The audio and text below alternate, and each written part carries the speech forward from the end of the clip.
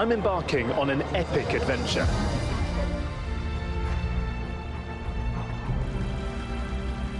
From spectacular natural landscapes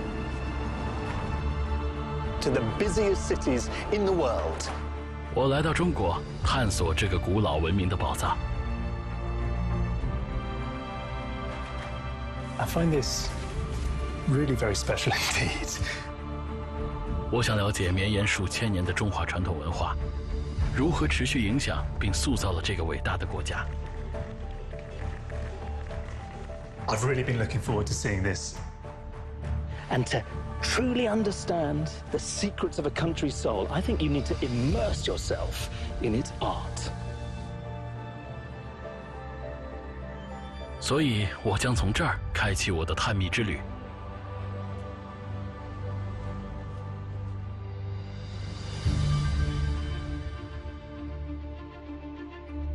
我来到上海，探究中国艺术、贸易和规模化生产之间的古老联系。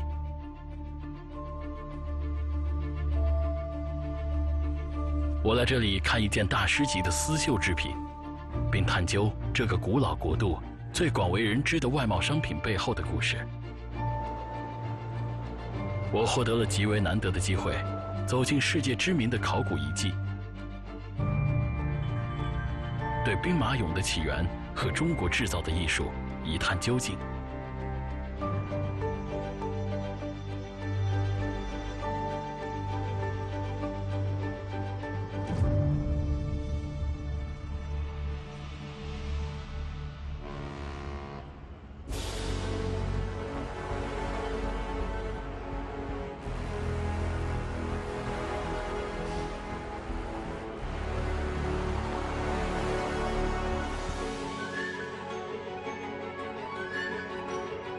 The world's busiest container port might seem a strange place to start a story about Chinese art, but with the exchange of goods, and this place handles something like 40 million shipping containers every year, comes an exchange of ideas. And here in China, the links between art and trade, culture, mass production, beauty and big business, they stretch back for centuries, even millennia.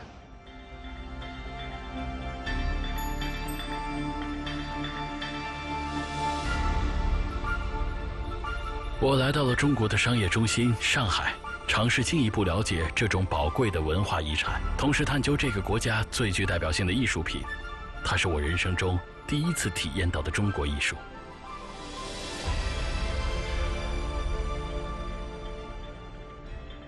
I remember when I was growing up, eating every day out of a beautiful small blue and white china bowl that was decorated with this very delicate floral motif.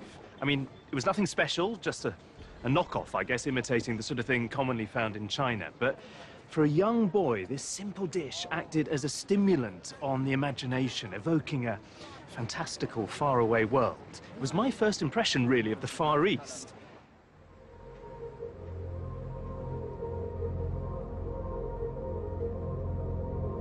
那时的我并不知道，我其实是在用中国有史以来最成功的出口商品之一来盛放早餐。它是高超的手工艺技术和市场营销实践的完美结合。坐落于人民广场的上海博物馆，拥有中国顶尖的古代艺术收藏。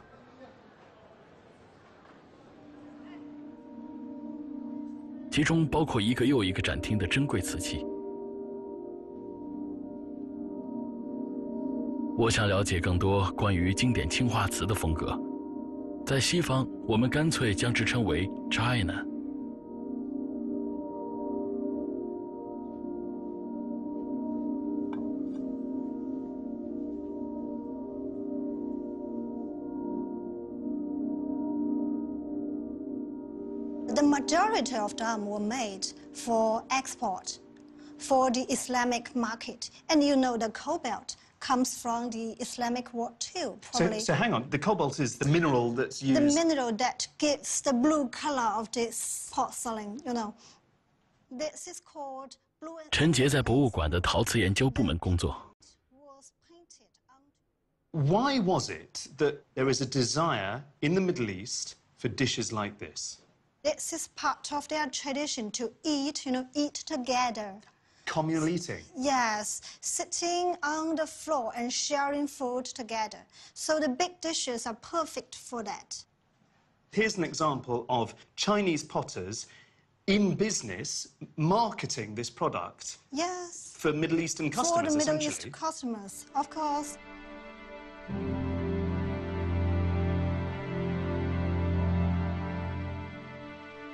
明朝中叶，青花瓷开始在中国流行起来。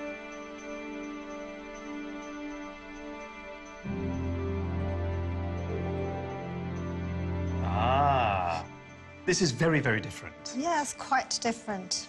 This piece was made inside the imperial factory at Zhushan in Jingdezhen. This is quite a very important and big factory, recruited the best craftsmen and workers there.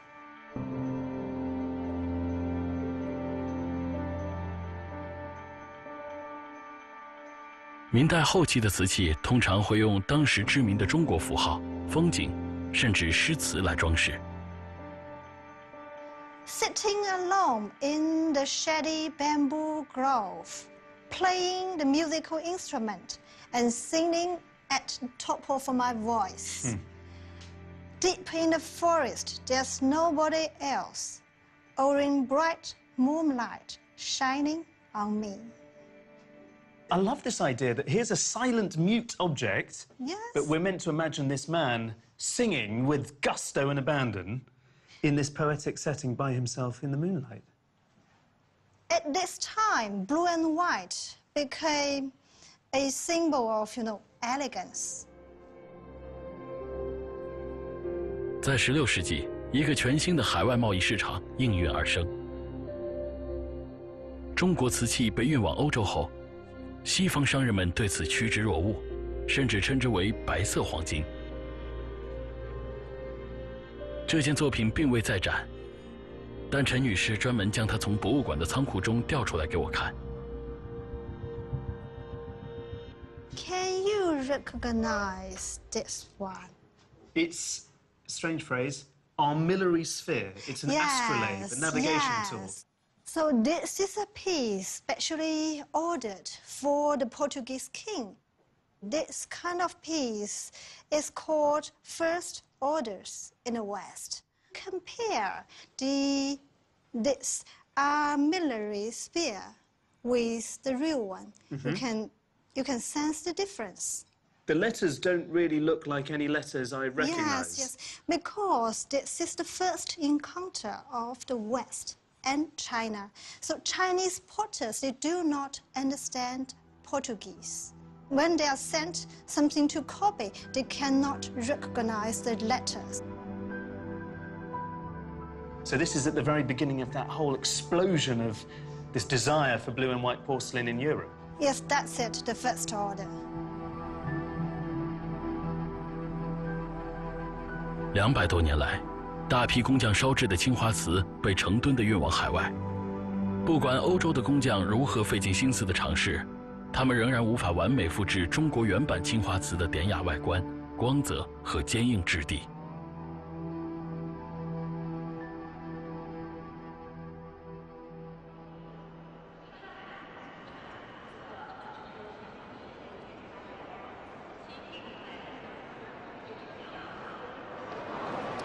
I can see the words check-in everywhere, but somewhat naively I thought the destinations might be in English as well.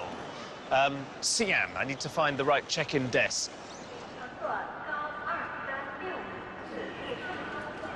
我想要去探究中国工匠如何锤炼大规模生产技术，以及艺术和贸易的结合对中国古代文化产生了怎样的影响。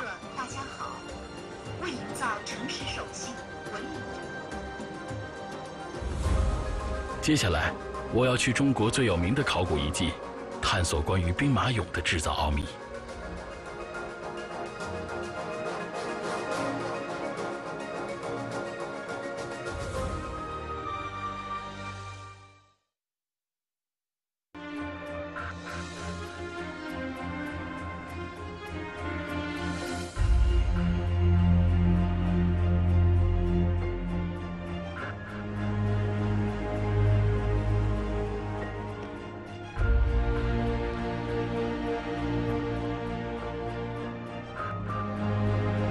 到了位于中国西北的陕西省省会西安。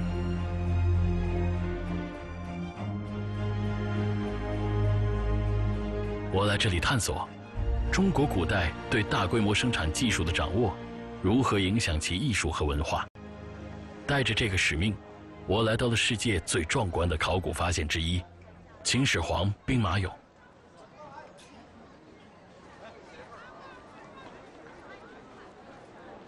In 1974, a group of farmers were digging a well in a parched field when they unearthed a fragmentary clay figure which had remained underground, undisturbed for 2,000 years.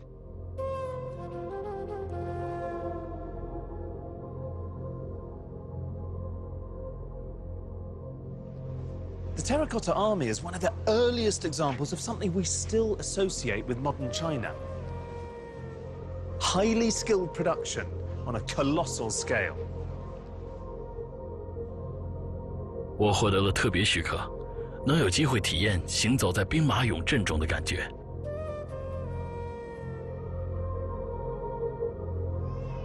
As soon as you get down into the pit itself, it completely transforms the way you think about the terracotta army, because at first glance, up above, you see these massed ranks of soldiers standing to attention for all eternity. It's a very eerie sensation. But when you're in among them, suddenly, instead of uniformity, you start to see glimpses of individuality.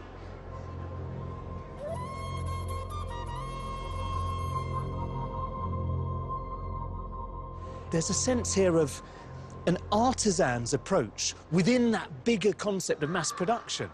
So someone has specialized in thinking of particular facial features, putting the cheekbones in a certain place, perhaps adding a beard, in other cases changing the shape of an eyebrow. And then you can find underneath some of the warriors a stamp of approval, a stamp of quality control, telling you this piece was made in the imperial workshop and this man is ready to guard the emperor for eternity. This one is artisan created. This is from Xianyang. 我想知道，曾经为秦始皇陵墓工作的数以千计的工匠，如何制造出这么多高水准的兵马俑。Pre-silk rage. I also gave one talk about West. 考古学家李秀珍博士带我来到了陵墓研究部的幕后，来看他最新的发现。This what I like to show you. Okay. The trigger, the crossbow triggers. So It looks really precisely engineered and created. yeah, so this each part they were cast in a ceramic mold, fastened with 2 pins. We can see the 2 pins here. So and that's fixed in the wooden stock of the crossbow. So is this a working trigger? Yeah, working triggers. This in Chinese character 5. This is the number 5. What's the significance of that? That means that's for the assembling sequence. An early example of a kind of assembly line. You're right.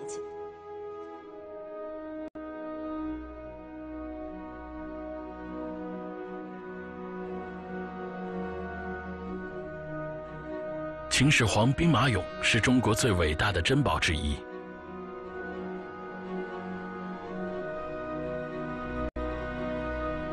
但是，在这条2000年前的生产线上工作过的匠人们，所开发的技术却历经岁月变迁，至今仍历久弥新。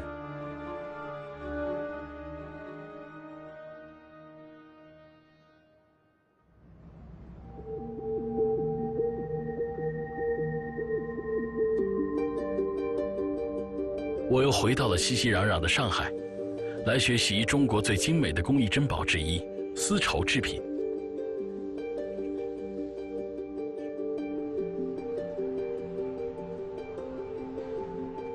几千年来，丝绸生产的艺术一直作为中国的贸易秘密而受到保护。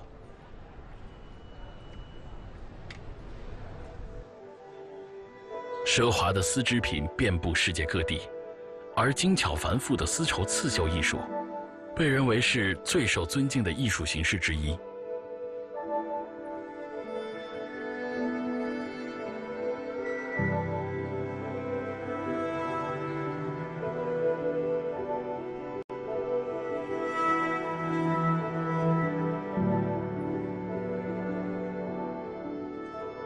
must say, I find this utterly beguiling.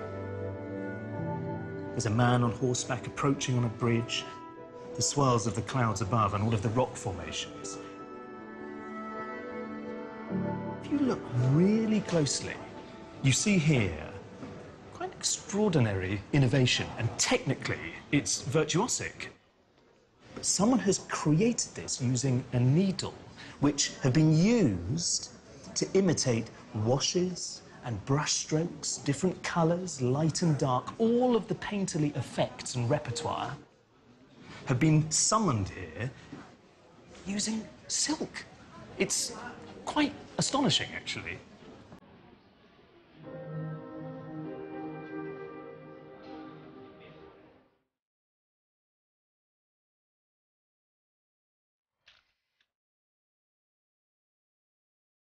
顾氏家族的韩希孟女士是中国最有名的刺绣大师之一。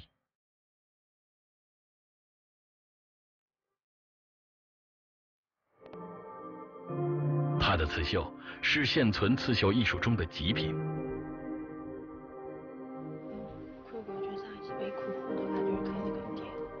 我要去拜访中国顶尖的刺绣研究专家于颖博士。他借助高清摄影技术，让我等凡人能更细致地欣赏韩希孟女士的创新技艺。There's a whole range of different colours that are being used. Perhaps ones which are not really detectable, because when you first look, it's got the shimmer. It feels like a butterfly. Yes. And this is what this helps you analyse how she's created it.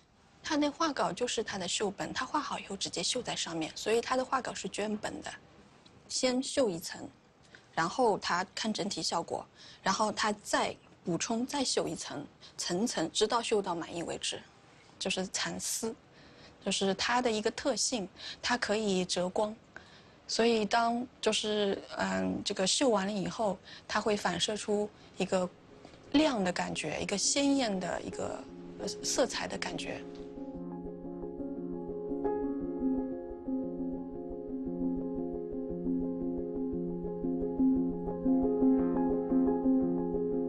它的特点就是它敢不绣，能够表现出这个花瓣，它就是不受限制，而非要这边要绣，它可以脱离这个窠臼。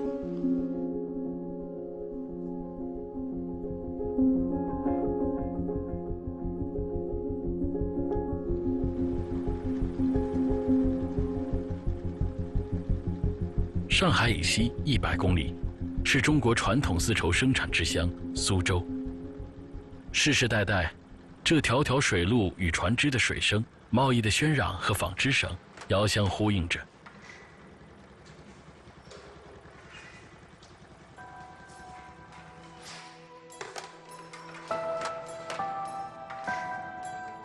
如果有心，如今我们仍然可以找到传统的苏州织工。When we look into the detail of that fabric, we realize actually it's so delicate. Even the modern machines, we sometimes can't make stuff like this. 徐挺和他的母亲成功经营着自己的高级丝绸品牌，专营当代丝绸制品。但同时，他们也生产承袭了传统文化遗产的丝织品，并由受过传统苏绣训练的当地绣娘进行制作。It feels like someone is sitting at front of an organ keyboard with pedals. Yeah. And there's someone else who's sitting up like in a kind of crow's nest. What are they doing then to create the silk? How does this work? The pattern you see on the picture is decided by the lady upstairs. And the color for the pattern is decided by the lady sitting down. So basically, the person who's working here doesn't need to concentrate on which threads are raised at all. Exactly, yeah. They just concentrate on making sure the colour is deployed perfectly. What happens if you make mistakes? The whole thing gets ruined.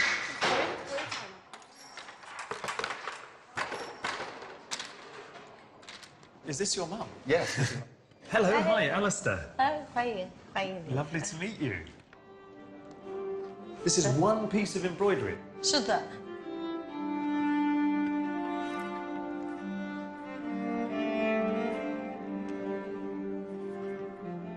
This is Suzhou as it appeared in the Ming Dynasty. Yeah. 这幅巨大的刺绣作品，是以明朝时期苏州当地一位画家的风景画为基础创作的。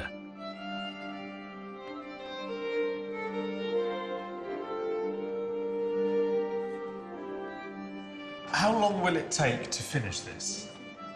我们要花就是2年多的时间。国画我们要去做出来，今后是为了我们去展陈，就是博物馆里展陈，到最后是我们要传承这种文化，大家就是要普及这样的诉求。Has your mum taught you the technique of Sue embroidery? Oh yeah, she's always trying to get me into it, and it's interesting. Even though it's the delicate work for a lady's hand, but you know, sometimes I try with it.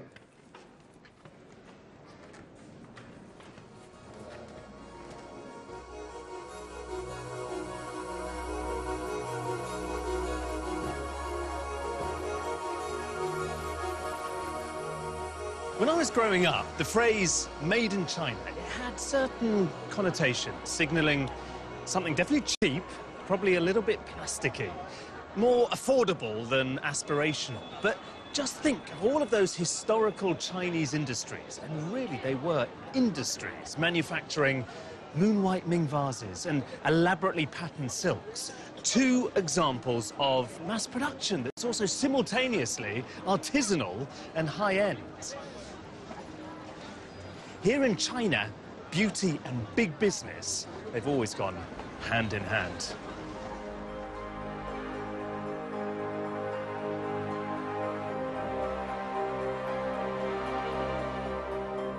下一集，我将探索科技的艺术。